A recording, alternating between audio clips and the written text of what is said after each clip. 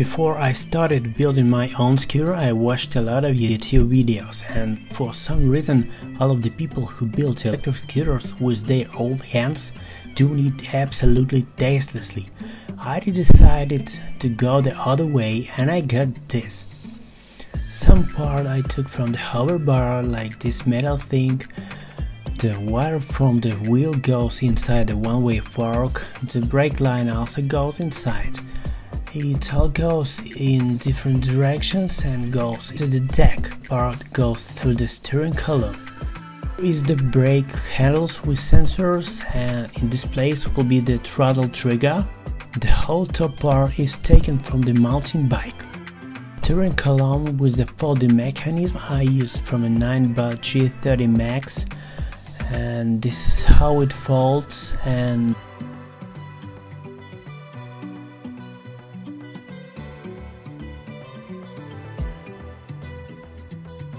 this is how it looks. There is no wire coming out of the rear wheel, because it goes inside the deck directly to the controllers that will be installed at the back. The tire is also used from the hoverboard, but I want to install another one with 2.5 width. The brake disc is from the bike and it's 140mm wide. It's mounted through the aluminum spacer. The caliper is from the Cougar scooter to be mounted on the right side. The front wheel, the same thing is done, but the caliper is from the bicycle to fit on the left. Here is how I made this asymmetric electric scooter.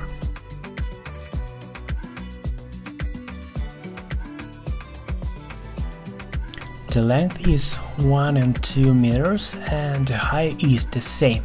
The handlebar height is 1 meter. Painted in the ordinary gray color. The brake cable also goes into the deck. There is nothing on the outside of the scooter. There is also a hole under the fender for the brake light wire.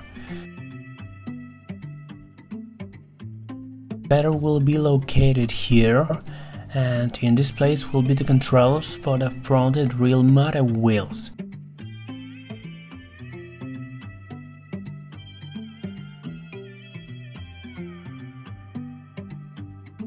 The deck cover is a little bit wider than the frame. It's done for the better waterproofing. There will be a charging port right here, and there will be a foot here so you can get up to stand. This is all technical points, so if you have any questions, ask them. In the next part we'll talk about the electrics.